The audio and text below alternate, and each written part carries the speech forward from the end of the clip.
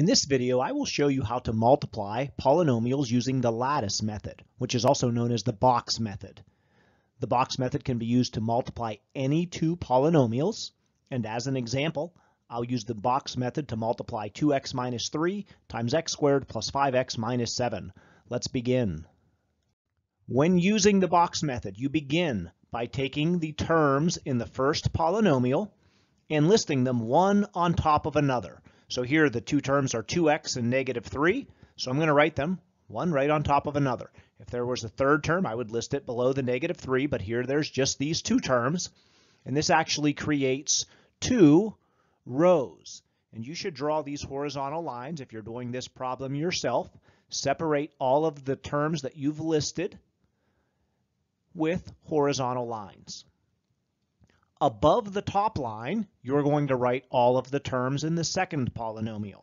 So here the second polynomial has terms x squared, positive 5x, and negative 7. Those go above the top line. And then draw some vertical lines to separate those terms. In this case, those 3 or 4 vertical lines that I've drawn create 3 columns. And it creates a box or a lattice. And inside of this box, there are 6 separate boxes.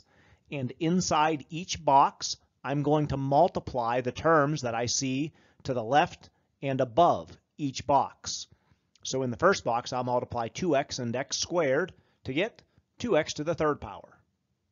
Then I'll take a look at the next box, and above that box is 5x, and to the left is 2x.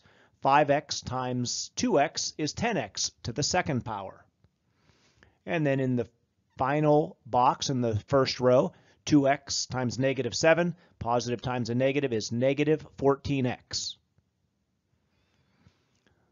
To get the numbers that go in the other 3 boxes, I'll take negative 3 times first x squared, negative 3x squared, then negative 3 times 5x, negative 15x, and finally negative 3 times negative 7, negative times negative is positive 21. The values in these 6 boxes represent our answer. However, some of them are like terms, and before I call it my final answer, I'll combine the like terms. But in the first row of the first column, I have 2x to the third, and there are no other x to the third terms in any of the other boxes, so 2x to the third is one of the terms in my final answer.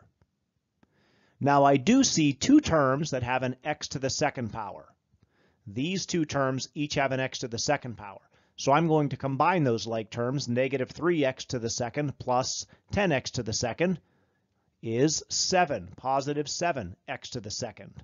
That's the second term in my final answer. Now that I've taken care of these first 3 boxes, I'll look at the terms that have x to the first power.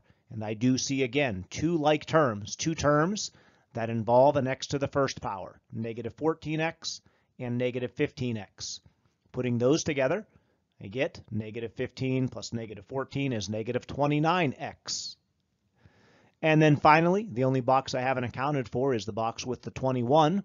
Positive 21 is the only constant that I see in any of these 6 boxes, so it will be the last term of what is my final answer. The product of 2x minus 3 times x squared plus 5x minus 7 using the lattice method or the box method is 2x to the third plus 7x squared minus 29x plus 21.